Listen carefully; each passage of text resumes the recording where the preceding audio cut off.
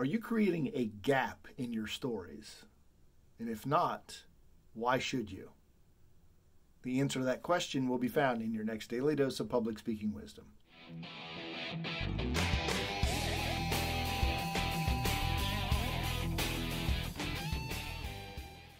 In following other storytelling experts and leading sales coaches, I keep coming across this word, gap. What is a story gap and why should you have one? The story gap is the difference between what your hero wants and where that person is today.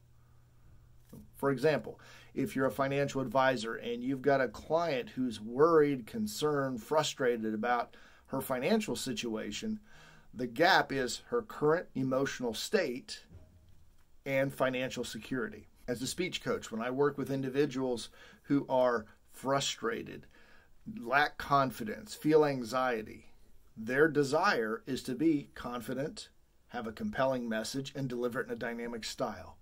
The gap is the area between those two, frustration to confidence, lack of knowledge of what to say versus having clear material.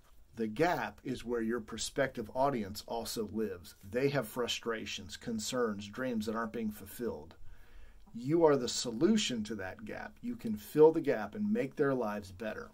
As you're creating your next story, ask yourself, what gap do you fill? And how can you illustrate that with a successful client story?